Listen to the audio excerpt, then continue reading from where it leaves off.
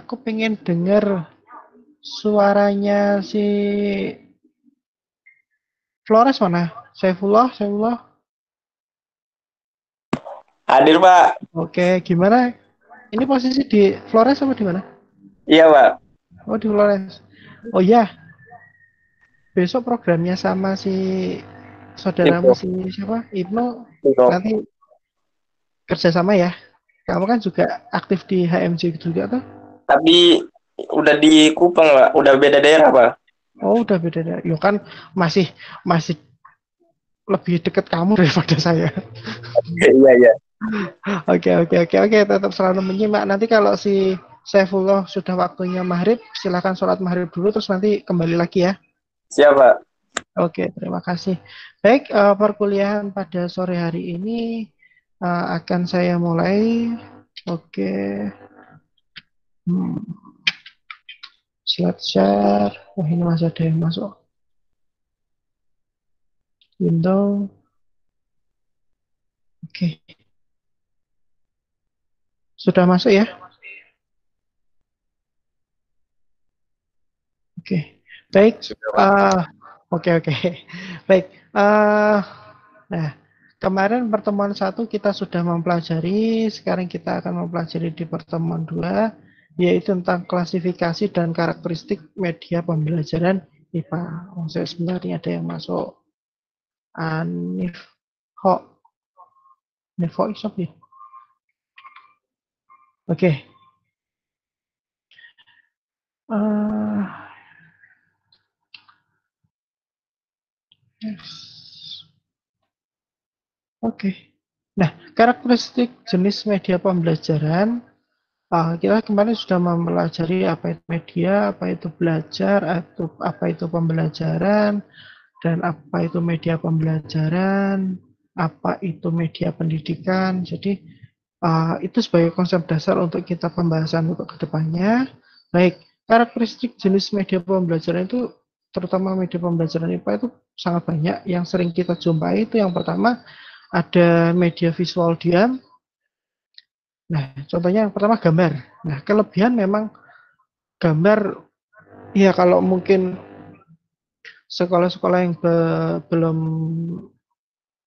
menggunakan berbasis IT masih masih sering banget menggunakan media visual diam, contohnya gambar. Nah, kelebihannya yang pertama memang sifatnya konkret, lebih realistik dibandingkan dengan media verbal. Media verbal itu apa kemarin?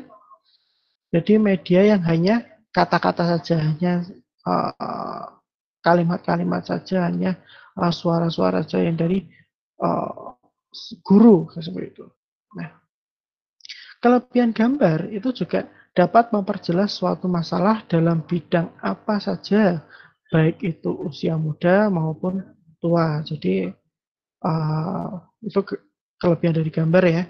Yang ketiga, harganya murah dan tidak memerlukan peralatan khusus dalam penyampaiannya. Cukup ditempelkan atau ditunjukkan. Itu adalah kelebihan dari gambar. Namun, penggunaan gambar pun itu masih memiliki kelemahan.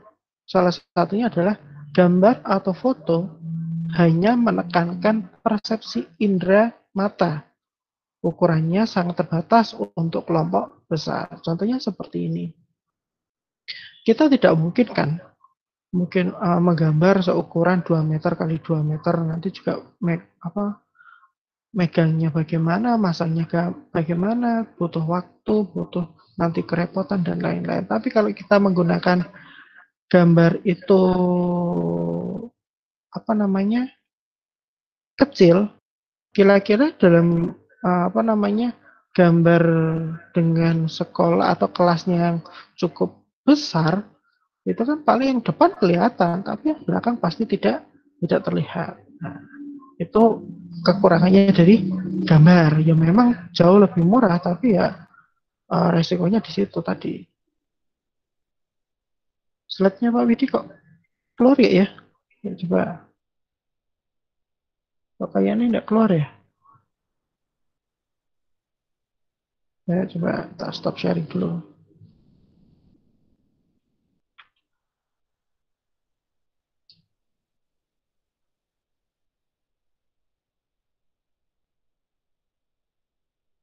Oke. Yang kedua adalah media visual diam, yaitu diagram atau bagan. Itu kan sering banget kan kita melihat contohnya dalam peta konsep atau mungkin tentang statistik dan lain-lain. Bagan merupakan media yang berisi tentang gambar-gambar, keterangan-keterangan, daftar-daftar, dan sebagainya. Nah, bagan digunakan untuk memperagakan pokok-pokok isi bagan secara jelas dan sederhana, antara lain perkembangan, perbandingan, struktur, struktur organisasi, jenis-jenis media. Nah, jenis-jenis media bagan antara lain ada tree chart dan flowchart. Nah, itu memang, nah, ini contohnya dari uh, beberapa jenisnya ada flowchart itu sesuai dari apa namanya, ini apa yang masuk lagi. Nah, oke. Nah, sebenarnya dalam pembuatan flowchart sering sekali Pak Widi singgung ketika praktikum kimia biasanya. Itu dalam pembuatan laporan kalau memang belum paham pembuatan flowchart, mending membuat bagian sendiri yang sekiranya mudah dipahami karena dalam flowchart itu ada aturan-aturan ketika kotak itu masuknya apa, trapesium itu masuknya apa, terus nanti apa garis putus-putus itu maksudnya apa, itu jadi ada aturannya. Nah, makanya dalam bentuk diagram atau bagian itu memang ideal dalam menjelaskan suatu seperti tadi perkembangan, perbandingan itu sangat-sangat ideal dalam untuk menjelaskan itu. Namun memang kembali lagi tadi memang kalau media visual dia memang memiliki keterbatasan. Nah, sifat dari diagram atau bagan itu yang pertama simbolis dan abstrak. Kadang-kadang sulit dimengerti. Nah, contoh gambar yang pertama ini adalah contoh gambar flowchart. Jadi kotak seperti ini tuh maksudnya apa? Terus bentuknya seperti ini tuh apa? Terus ada kotak-kotak ini ada maksudnya, ada cara membacanya. Jadi memang perlu hati-hati. Jadi ya mungkin memang jelas seorang IPA kan nanti akan juga terjun dalam pengelolaan laboratorium itu harus paham dalam pembuatan flowchart seperti ini. Nah, kita kembali lagi. Nah, jadi sifat diagram atau sikap diagram atau bagian itu adalah yang pertama simbolis dan abstrak. Kadang-kadang sulit dimengerti. Contoh seperti flowchart seperti ini. Kan akan susah dalam kita memahaminya. Itu maksudnya seperti apa. Akan lebih sulit dalam pemahamannya.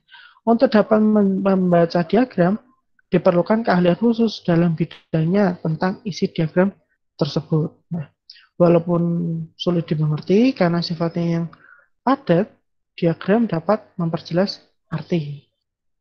Maksudnya seperti ini kalau kita kembali lagi, sifat yang kedua itu harus benar-benar dipahami. Jadi dia memiliki keahlian khusus dalam bidangnya tentang isi diagram tersebut baru bisa maksudnya seperti ini loh, maksudnya seperti ini. Jadi saya ketika mata kuliah praktikum kimia saya pengen memulai mengajarkan tentang flowchart. Jadi kan biasanya cara kerja hanya dituliskan kata-kata seperti itu. Saya pengennya membuat flowchart jadi nanti jenengan harus bisa membaca. Tapi ya itu nantilah untuk kedepannya. Nanti kalau pengen belajar tentang flowchart kapan-kapan bisa ketemu dengan Pak Widi. Nah, ciri-ciri diagram yang baik yang pertama, baik. Nah, diagram benar-benar diagram rapi dan disertai dengan keterangan yang jelas, cukup besar dan ditempatkan secara strategis. Penyusunannya disesuaikan dengan pola baca yang umum dari atas ke bawah atau dari kiri ke kanan. Jadi ada cara pembuatan diagram itu memang harus secara sistematis. Jadi urut-urut, ojo munggah medun. Ayo coba ketika tidak jarang toh dalam membuat diagram ketika praktikum. Ya aku ya apa ketika dalam praktikum kan ada yang membuat cara kerja habis ke kiri, ke kanan, terus zigzag lagi, kanan ke kiri, terus zigzag lagi, kiri ke kanan, kanan ke kiri, itu malah justru kurang bagus. Jadi mendingan membuat satu arah sekalian, kalau nggak ke atas ke bawah atau ke kiri ke kanan. Tapi kalau menggunakan kertas-kertas berupa mungkin HVS atau apa, itu kan uh, ruang lingkupnya lebih lebih besar dari atas ke bawah, jadi membuat flowchart-nya dari atas ke bawah. Nah, itu pembuatan diagram ataupun pembuatan flowchart seperti itu. Karakteristik yang kedua yaitu audio tape. Dia memiliki kelebihan baik untuk siswa yang sedang belajar mendengar. Jadi kalau untuk anak-anak kayak gitu pengen belajar mendengar, itu sangat bagus menggunakan audio tape. Yang kedua, pengisi waktu saat menunggu. Biasa tuh ketika boring, tapi sekarang sedikit ya, yo walaupun yo masih ada, cuman kadang lebih lebih suka lihat YouTube biasanya itu.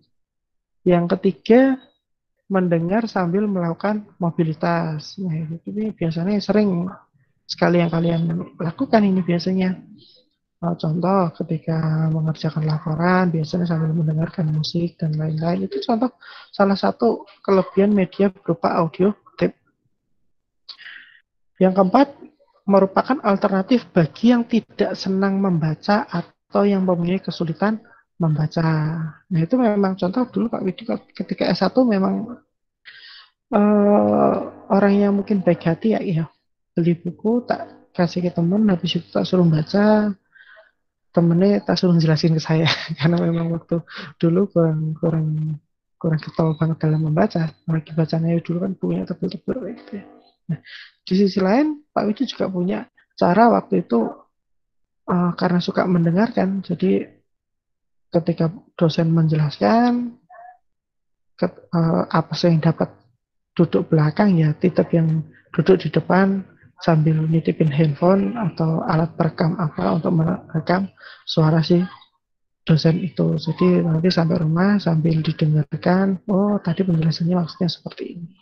Seperti biasanya kan kalau dulu kan Pak Widi kan juga aktivis ya, jadi sana sini terlalu capek, alhasil ketika masuk kelas kayak gitu konsentrasi udah buyar. Nah, untuk menanggulangi itu ya cara yang belajarnya Pak Widi modelnya seperti itu dulu.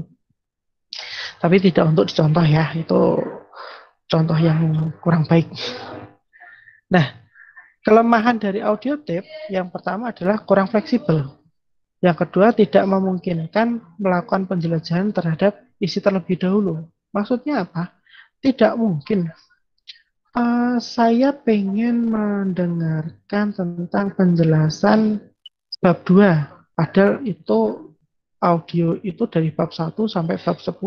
Otomatis kan kalian harus mencari dulu, oh, itu yang bab 2, bab 2, itu yang bab 2. Nah, jadi tidak memungkinkan melakukan penjelajahan terhadap isi terlebih dahulu. Jadi harus mendengarkan dari awal sampai akhir baru paham. Oh, maksudnya adalah ini itu sebenarnya. Itu memang kelemahannya di situ. Yang ketiga, hal-hal penting tidak bisa digarisbawahi atau diberi tanda khusus. Coba kalau dalam penjelasan secara audio, iya tuh caranya menggarisbawahi atau diberi tanda khusus kan memang tidak bisa kan rata-rata ketika kita menggunakan buku atau menggunakan apa itu kan bisa di stabilo atau di garis bawah. Hal yang paling penting timbok besok ujian itu wis tak garis bawahi besok buka ben gampang dulu. Jadi modelnya seperti itu. Nah, kelemahannya tidak bisa di stabilo, tidak bisa di garis bawahi seperti itu. Kelemahan yang keempat yaitu tidak ada grafik, diagram, atau gambar sebagai bahan klarifikasi. Karena itu kan berupa audio dan hanya bisa didengarkan, tidak bisa menggunakan alat indera secara visual. Jadi memang kita walaupun si pembicara dalam audio itu mengatakan dari grafik ini, lah grafiknya mana? Jadi kan bingung kondisinya. Itu kelemahan dari penggunaan audio. Nah, karakteristik media pembelajaran yang ketiga yaitu tentang video. Kelebihan, baik untuk semua yang sedang belajar mendengar dan melihat. Itu sangat bagus.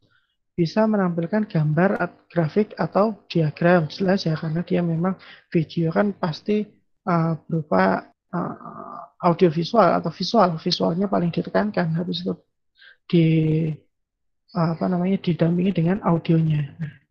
Bisa dipergunakan di rumah atau di luar kelas. Itu penggunaan video mungkin menggunakan media handphone, laptop, TV atau bagaimana kan bisa.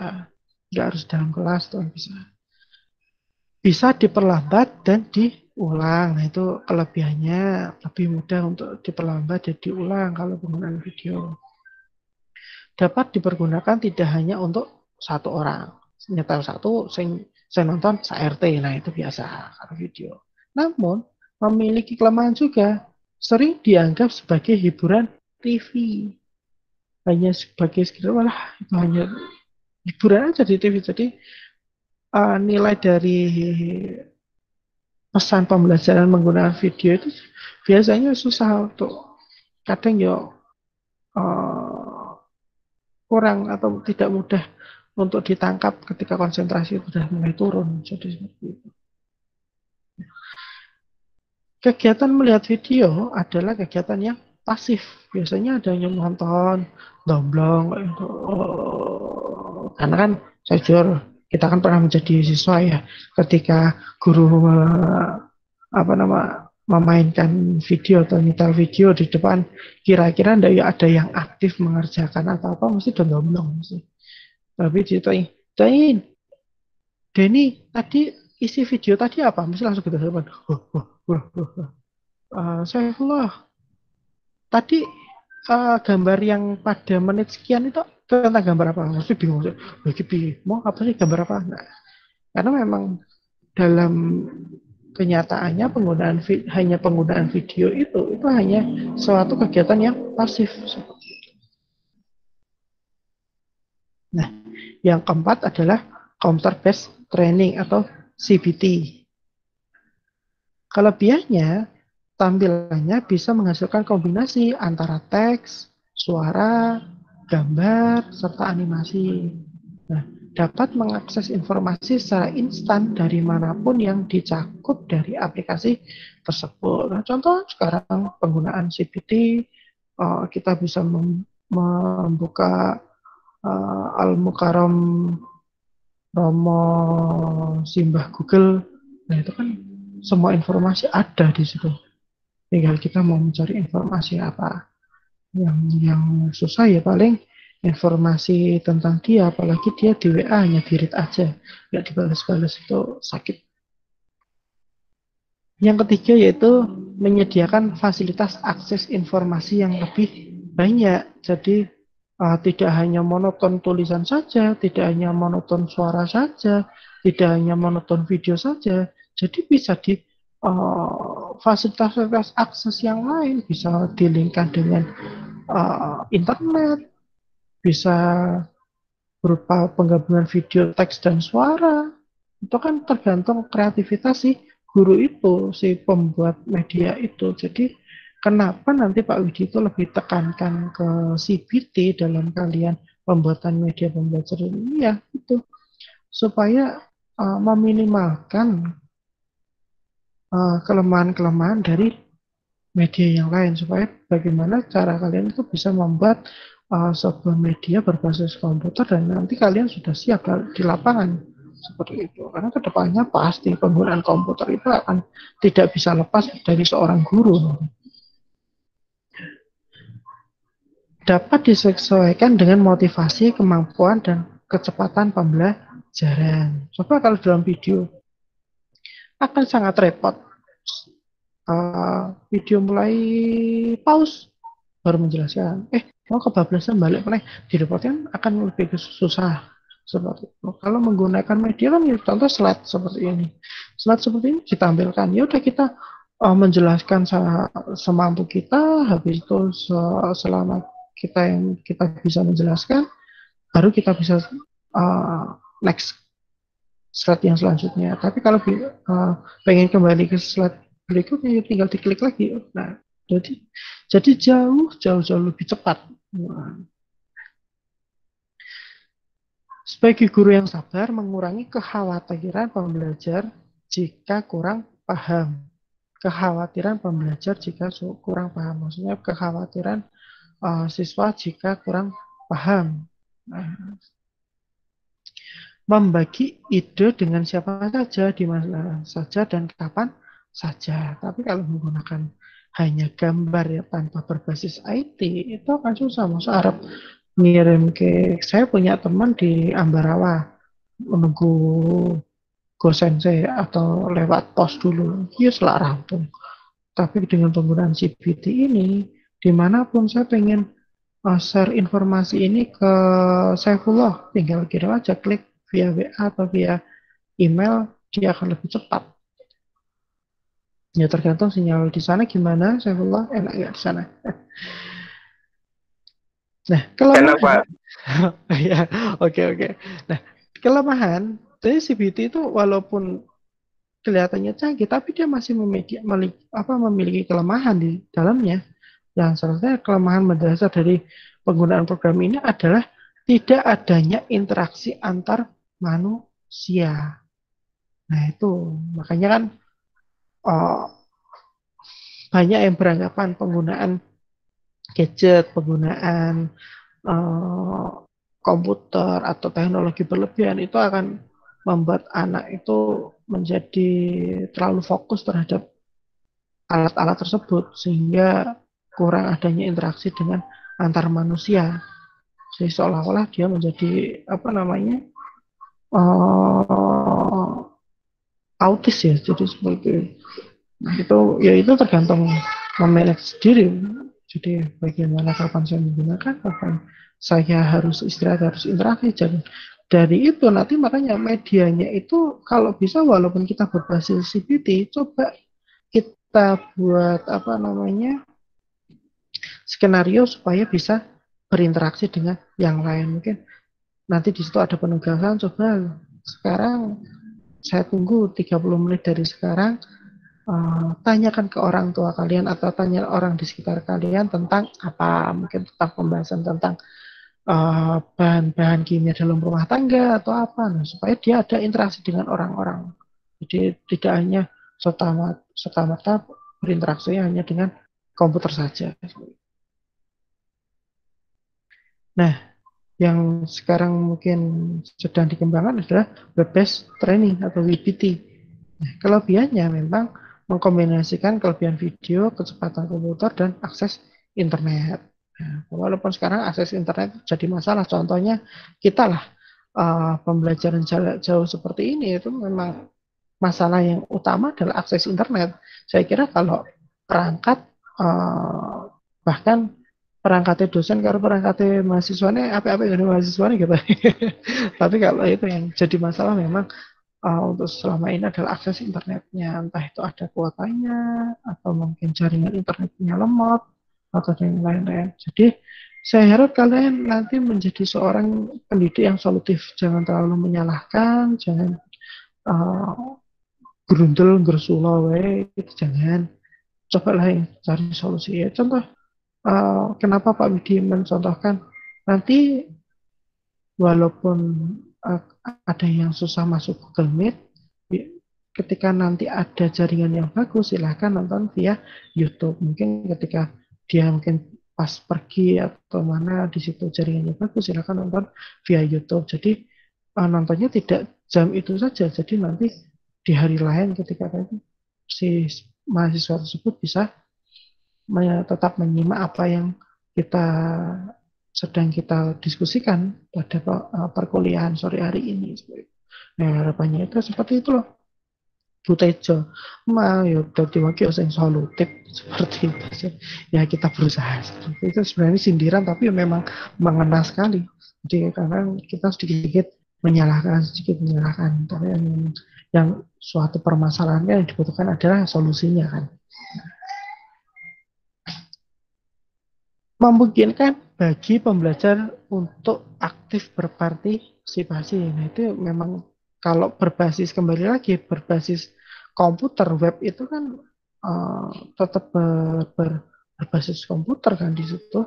Nah, itu kembali lagi desain awal kita bagaimana kalau hanya tetap tidak ada penugasan ataupun mungkin perintah supaya anak itu aktif atau berpartisipasi, itu akan tetap susah.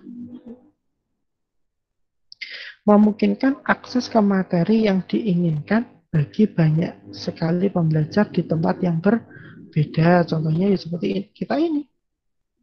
Tempatnya yang berbeda-beda semua, tapi kan kita bisa melakukan pembelajaran di sini. Mungkin habis ini tak suruh silakan buka Google dan lain-lain, kan lebih cepat toh, tidak harus uh, nyari buku dulu, bla bla bla, beli buku dulu. Nah, dengan adanya penggunaan berbasis training, sekarang sudah ada fasilitas seperti Google, ya udah dimanfaatkan. Jadi pemanfaatan IT itu, jadi baik buruknya IT itu tergantung orangnya, si penggunanya. Nggak boleh kita menyalahkan teknologinya.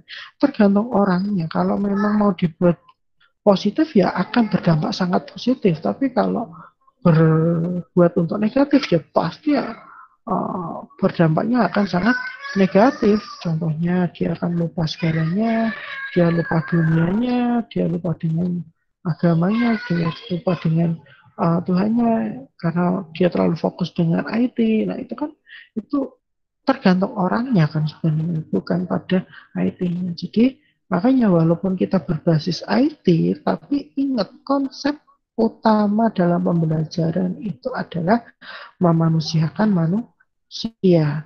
Jadi kita tidak boleh menghilangkan kodratnya manusia itu seperti apa, tugas utamanya manusia itu seperti apa. Tapi pembelajaran yang kita lakukan itu juga tidak boleh kurang. Jadi harus semua itu harus dapat seperti itu. Jadi kadang kan ada yang memberi tugas harus hari ini harus dikumpulkan, sekarang harus dikumpulkan. Nah itu kan jadi apalagi di masa pandemi seperti ini itu sangat riskan sekali, pasti nanti uh, sistem imunnya si peserta didik atau mahasiswa dia akan turun karena terlalu capek dan lain-lain. Makanya Pak Widi akan sebisa mungkin tugas itu paling tidak seminggu lah. Dia masih ada waktu mahasiswa untuk istirahat, mahasiswa itu untuk mengerjakan tugas yang lain, tugasnya saya sendiri, supaya semua itu dapatlah. Kita saling menjaga dalam masa pandemi seperti ini. Yang keempat yaitu pembelajar dapat berhubungan dengan guru atau instruktur, demikian sebaliknya dimanapun mereka berada ya. Contohnya seperti inilah, penggunaan PJJ ada macam-macam, mau pakai Webex, mau pakai Zoom, mau pakai Google Meet, Classroom, atau Google Teams. Ya. Semua penting solusinya bagaimana. Kenapa Pak Widi menggunakan uh, Google Meet? Karena memang datanya jauh lebih murah daripada penggunaan video conference yang lain. Kelemahannya, perlu biaya mahal untuk melengkapi peralatan. Ya, memang penggunaan web ini kan memang harus memiliki peralatan yang bisa membuka web itu sendiri, harus punya kartunya, harus punya jaringannya, udah ada semua tapi rano kuota nih, ya podo ya jadi masalah. Nah, pemaksimalan atau penyediaan melengkapi peralatan-peralatan itu pasti juga butuh biaya.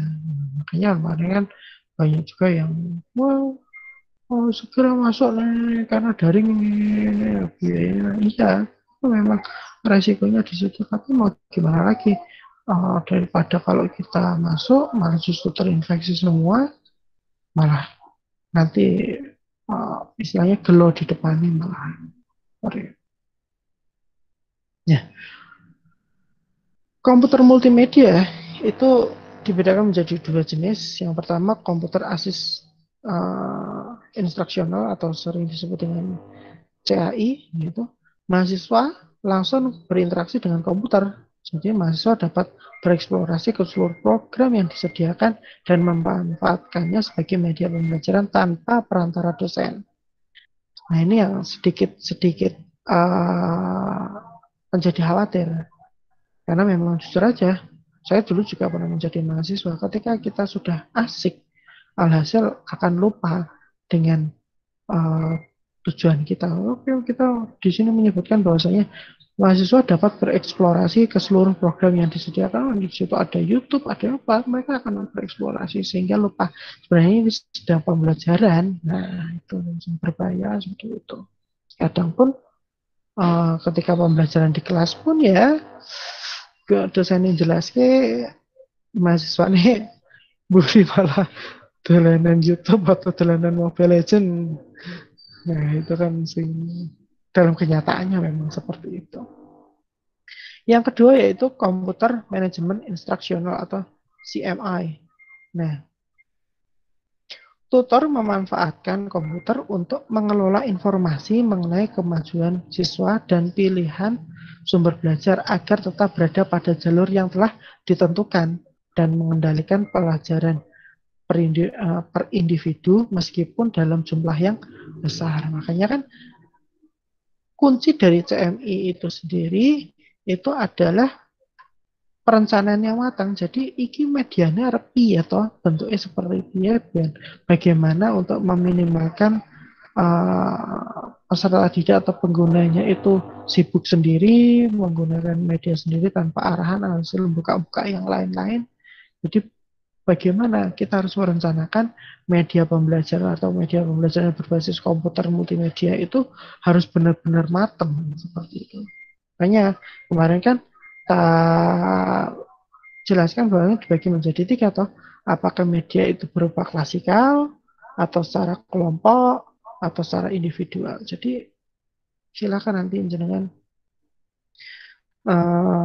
desain semenarik mungkin dengan tiga konsep itu kalian pilih salah satu seperti itu. Nah, pembelajaran berbasis teknologi informasi dan e-learning. Di IAIN ada ikhlas. Ya, Pak Widi sebenarnya pengen mencoba, tapi karena itu masih pengembangan baru dan masa seperti ini, saya Pak Widi tidak berani coba-coba menggunakan media lain. Saya takutnya ketika nanti kita pembelajaran tiba-tiba putus dan kita tidak tahu bagaimana seluk-beluknya malah jadi kacau semua. Nanti malah kita kadang wifi pun ketika kita masuk kadang down seperti itu. Apalagi penggunaan e-learning di mana bandwidth yang dibutuhkan cukup besar. Nah, e-learning itu ada macam-macam, ada m-learning, ada CD-ROM, ada web, ada LMS atau learning management system di situ dan learning LCMS juga ada, terus ada apa web conferencing itu juga ada. Jadi silahkan nanti ini adalah berupa contoh-contoh dari e-learning. Nah,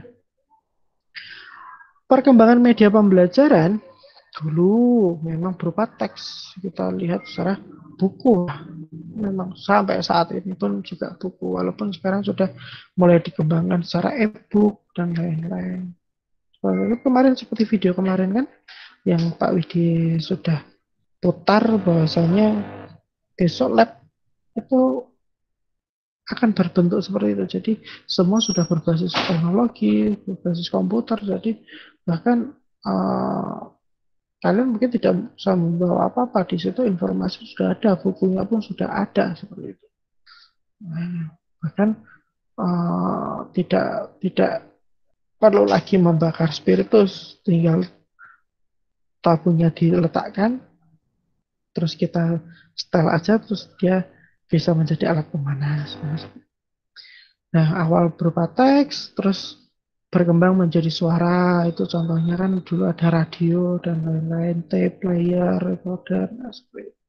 Kalau tape player kan secara offline, kalau radio kan secara online, radio, telepon, dan lain. Berkembang lagi menjadi foto atau gambar atau teks. Nah, seperti itu. Contoh dulu ada yang namanya slide proyektor atau apa namanya itu loh, lupa namanya tadi. Yang kemarin itu untuk transparan. Nah, jadi nanti hanya tulisannya atau media atau gambarnya digambarkan pada mika yang transparan, OHP. Nah, jadi mika transparan itu yang sudah berupa tulisan dan gambar, terus diletakkan di apa namanya area untuk pemancar cahayanya, hasil ditangkap oleh cermin dan lensa, habis itu kita pantulkan. Nah, sehingga bisa diproyeksikan ke tembok. Seperti itu, seperti LCD proyektor, tapi dulu belum berupa LCD proyektor menggunakan elektronik sipil, tapi hanya memanfaatkan konsep optik, ada cahaya terus dipantulkan menggunakan cermin, lensa, terus dipantulkan dan ditembakkan ke tembok. Setelah dari foto, gambar dan teks berubah menjadi film, suara dan teks. Nah, sekarang sudah mulai muncul lah, ada film proyektor video, video player, video recorder. Nah, secara online-nya adalah berupa televisi. Dan sekarang sudah mulai berkembang lagi menjadi multimedia, itu berbasis komputer. Nah, nanti kalau online itu seperti ini, berbasis internet seperti itu. Oke. Nah, pemanfaatan komputer dalam pembelajaran, yang pertama komputer sebagai tool atau alat. Yang kedua komputer sebagai tutor. Yang tiga komputer menampilkan informasi. Yang keempat siswa menjawab pertanyaan atau masalah yang sesuai dengan informasi yang diberikan. Nah, ini sudah mulai alat evaluasi, nanti tak ajari membuat alat evaluasi dengan menggunakan PowerPoint itu bagaimana, nah kita ajari.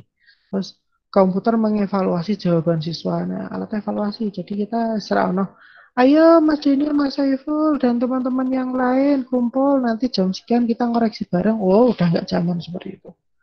Oke, nah untuk yang terakhir itu komputer menentukan apakah yang harus diperbuat siswa selanjutnya berdasarkan hasil evaluasi pada jawaban tersebut. Nah, ini makanya namanya interaktif. Jadi seolah-olah itu komputer itu berbicara dan memerintah si penggunanya. Nah, jadilah itu yang namanya interaktif. Ada interaksi. Dia uh, apa namanya? Memerintahkan sesuatu sehingga kita harus bereaksi dari perintah itu bagaimana. Nah, ini e-learning. E-learning adalah sebuah proses pembelajaran yang berbasis elektronik menggunakan media jaringan komputer, internet, berbasis web, sehingga siswa dapat belajar dan berinteraksi dengan para guru tanpa ada batasan waktu dan tempat. Jadi seperti itu. Nah, keuntungan dari e-learning memang biaya, fleksibilitas waktu, fleksibilitas tempat, fleksibilitas kecepatan pembelajaran itu jauh lebih menguntungkan. Dan kelemahannya memang belum belum menjadi budaya kita itu seperti apa. Investasinya, teknologinya itu masih kurang, infrastruktur sinyal aja masih dapdup seperti itu. Jadi saya menuju ke 4.0-nya itu kita belum belum sempurna, belum belum mampu lah kita untuk ke 5.0 dengan infrastruktur, terutama jaringan itu di Indonesia itu sendiri masih turun. Mungkin kalau di kota-kota pun kadang jaringan juga cepat, kadang ya lemot kayak gitu ya. Nah, itu jadi memang e-learning karena berbasis jaringan, sementara infrastruktur dan infrastrukturnya kita belum belum memadai, saya kira akan kesusahan di situ. Teknologi yang saya kira sekarang handphone bahkan laptop sudah hebat-hebat sekarang ya, mahasiswa sekarang, bahkan mungkin dosennya juga kalah yang HP-nya HP-nya dosennya malah Xiaomi. Pakai war saya HP HP itu Xiaomi itu. Tuh. Tapi ya nah sekarang yo baru ngehit sekarang kok. Akhirnya malah bully-bulinan antara apa itu iPhone dengan yang sudah X11 itu ya. handphone harga belasan juta seperti itu. Apalagi umur ujung-ujungnya memang untuk sosial media, untuk WA, paling ngegame yo ngegame banter-banter ya game handphone tuh apa tuh Mobile Legend, PUBG itu pun pakai handphone yang harga 2 jutaan kan juga bisa seperti itu. Saya kira fasilitasnya juga sama aja karena untuk membangun PC atau membeli laptop dengan spek yang dengan harga segitu speknya tinggi tuh udah dapat ROG kayak gitu. ROG malah kalian bisa membuat untuk desain grafis, untuk membuat video konten dan lain-lain, untuk membuat program, untuk bisa mengerjakan tugas, nonton drakor, dan penyimpanannya jauh lebih besar daripada handphone. Saya juga nggak tahu apa yang ada di mana. Mungkin ya kembali ke itu ya apa namanya gaya hidup memang terutama mahasiswa ya. Mahasiswa itu nek arep digawe irit ya bisa irit banget, tapi kalau mau dibuat boros ya bisa boros banget. Kayak itu memang kembali ke mawas diri kita masing-masing. Karena Pak Widi wanti-wanti jadi orangnya sak madya wae, sak cukup. Kalau memang kita yang sedang butuhkan itu ya udah kita penggunakan itu dulu. Seperti itu. Nah, ini yang sering menjadi perdebatan. Tradisional vs e-learning. Nah, dilihat dari yang pertama classroom discussion-nya. Kalau tradisional itu rata-rata dosen biasanya berbicara lebih banyak dari mahasiswa. Walaupun sekarang e-learning juga sama ada wae, tapi kondisinya memang pembicaraan mahasiswa setidaknya sebanyak atau lebih dari dosen. Saya pengennya, makanya saya pengen banget dengan adanya PJJ seperti ini, mahasiswa tuh sebenarnya harus aktif. Tapi itu nanti. Jadi kita kemarin kan sudah sepakat pertemuan 1, 2, 3, 4 sampai UTS itu nanti saya yang fokus. Nah nanti setelah itu mulai mahasiswa yang berunjuk di situ. Bukan presentasi lagi. Saya kurang terlalu suka nanti presentasinya itu nanti kalian berupa project kalian, hasil project kalian. Jadi itu namanya presentasi itu. Saya pengen mahasiswa saya itu menghasilkan sesuatu jadi yang bermanfaat sehingga dia bisa ini loh hasil karya saya baru presentasi kan bangga nanti di situ. Nah saya ingin apa namanya menanamkan rasa seperti itu. Jadi saya berjuang, saya kerja keras, saya menciptakan sesuatu, baru saya presentasikan dengan semaksimal mungkin. Ini loh hasil saya seperti ini Pak. Kelebihannya seperti ini, kekurangannya seperti ini. Jadi nanti ketika orang menggunakan media yang buatan saya nanti akan lebih mudah dalam nah, itu nanti harapannya seperti itu sudah Pak Widi tanamkan nanti ketika kalian sudah di lapangan wah kalian sudah menjadi orang yang on fire tinggal ayo mau apa enggak. Yang kedua yaitu dilihat dari learning prosesnya. Kalau versi tradisional hampir tidak ada kelompok atau individu study tapi e-learning sebagian besar proses belajar berlangsung dalam kelompok mahasiswa. Nah, kita lihat dari subjek maternya, dosen melakukan pelajaran sesuai dengan program studi dan kurikulum yang ada. Tapi kalau e-learning, mahasiswa berpartisipasi dalam menentukan materi pelajaran, mempelajari didasarkan pada berbagai sumber informasi. Kan dulu kan masih hanya ya wes pakai bukunya buku itu, buku yang dari pemerintah itu ya yang dipelajari itu. Tapi sekarang kan Pak Widi selalu membebaskan silakan menggunakan sumber apapun untuk mempelajari media pembelajaran. Boleh pakai buku luar negeri juga boleh, buku dalam negeri juga boleh, buku lokal boleh, interlokal boleh, SLJJ boleh. Jadi terserah menggunakan sumber apapun di situ. Dilihat dari emphasis in the learning process, itu mahasiswa belajar apa dan bukan bagaimana. Nah, mahasiswa dan dosen sibuk menyelesaikan materi pelajaran yang ditargetkan.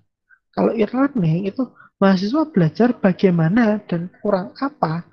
Nah, pembelajaran termasuk studi penelitian. Makanya Pak Widi nanti orientasinya kalian itu pengen menciptakan sesuatu. Jadi di situ supaya enggak bagaimana sih saya harus membuat media ini apa sih yang dibutuhkan itu.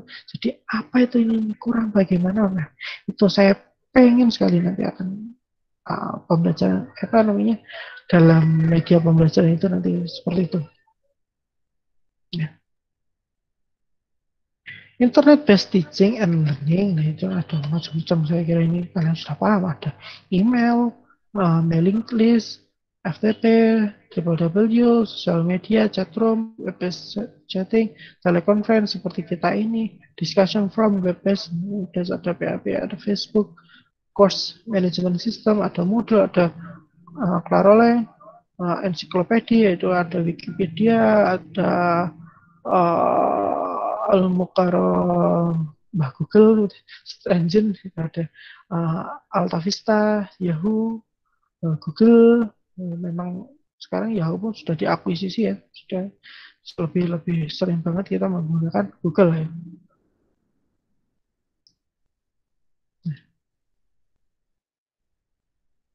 Dalam pembelajaran itu perpaduan metode belajar tatap muka di dalam kelas dengan materi yang diberikan secara online itu adalah blended learning. Jadi memang pembelajaran Pak Widi di sini konsepnya adalah blended learning, di mana keuntungannya dia differentiated instruction atau keberagaman instruksi, dan pacing and attendance, kemudian kenyamanan dan kehadiran. Jadi kondisinya kalian dimanapun tapi tetap diusahakan pun belajar itu sebisa mungkin dalam kondisi yang nyaman, dan kehadirannya yang terpenting harus hadir di situ. Nah, makanya Pak Widi nggak harus kan kayak kalau di dalam kelas harus gak boleh makan dalam kelas, gak boleh. Nah, sekarang buatlah nyaman, ben seneng, nyaman, imunnya naik. Nah, dilihat dari hasil pembelajaran, riset dilakukan dari Universitas Central Florida menunjukkan tingkat keberhasilan mahasiswa secara blended learning itu 51%, online penuh 48,3%, tatap muka dalam kelas hanya 48,2%. Jadi sebenarnya blended learning itu bagus. Jadi blended ya dia nanti akan berupa online dan berupa offline di situ. Jadi memang perlu, dan itu nanti saya harap kalian juga mulai beradaptasi. Belum ada kok penelitian nanti skripsi tentang blended learning. Saya pikir itu bisa jadi uh, ide nanti ketika kalian ingin membuat skripsi tentang blended learning. Nah, oke. Okay. Jadi dalam klasifikasi pembelajaran IPA itu memang perlu banget perencanaan yang bagus dan perencanaan yang matang dalam pembuatan media pembelajaran IPA. Nah, oke, itu pertemuan kali hari ini dengan Google Meet supaya sedikit ngirit kuota kita semua. Nanti kita akhiri dan kita lanjutkan via WA. Untuk pembahasan yang ketiga, kita akan besok membahas tentang media visual dan media audio visual. Jadi nanti kita akan mempelajari bareng-bareng. Ini udah siap tuh. Sementara ada 80 itu sampai enggak, ada 143 slide itu sampai besok UTS. Nah, setelah itu medianya udah jadi kok. Jadi santai Pak Widi udah. Oke, itu saja dari Pak Widi. Nanti kita diskusikan lebih lanjut via WA. Mungkin sebelum Pak Widi tutup yang menggunakan Google Meet, ada yang ingin ditanyakan? Belum ada, Pak. Woi, Denny. Oke. Yang lain. Mungkin mas suaranya Kak Denny, Saifullah. Ayo, Desi ki biasanya bersuara. Belum ada, Pak. Oh iya, Hidayatul Faiza. Ki Desi ki anteng wae, apalagi dolanan Mobile Legends gitu. Ada Yusnita, ada Wiwi. Oke, yang Lagi push, hadir. Pak. Oh, lagi ngepush rank. Oke, oke. Oke, yang hadir pada sore hari ini berarti hanya 30 mahasiswa. Silahkan nanti bagi mahasiswa yang sudah, oh ini ada chat ini. Siapa ini? Oh, Desi.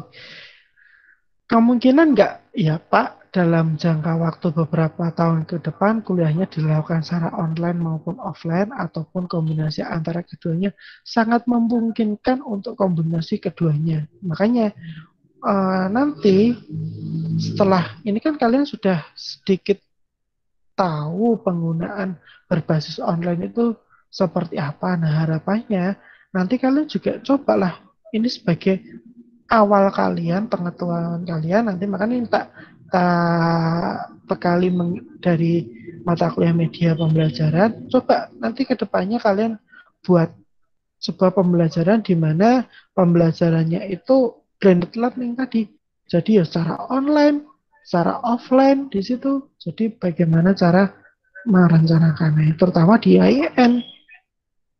Ya, kalau kita sih memang mengacu kepada kebijakan dari pemerintah. Jadi karena demi untuk menekan perkembangan dari COVID-19 ini, persebarannya oke lah kita sementara perhatian dulu via online. Memang ya saya akui cukup berat, terutama dari biaya untuk beli kuota, untuk jaringan dan lain-lain. Dan saya akui pula lebih menyenangkan pembelajaran itu mungkin secara blended learning di dalam kelas. Nah, nanti kita kolaborasikan berbasis IT seperti itu. Ya, tapi memang kondisi seperti ini mau gimana lagi, kita juga nggak bisa apa-apa. Yang penting ikhlas, tetap belajar, jangan lupa diniati tolabul ini. Jadi setiap pembelajaran pasti atau iling komen itu hasil itu tidak akan mengkhianati dari usaha kalian. Jadi kalau kalian awalnya gersulau, saya yakin nanti akhir-akhirnya ya awalnya mungkin menjadi tidak orang yang tidak selalu puas.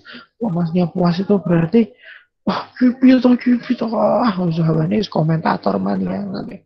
Tapi kalau kita coba mempelajari atau apa namanya mengambil hikmah suatu peristiwa, mengambil ikhlas, terutama ikhlas dan istiqomah, itu insya Allah nanti kedepannya kalian akan terlatih itu daily. Jadi nanti ketika kalian dalam kondisi apapun, kalian akan terbiasa.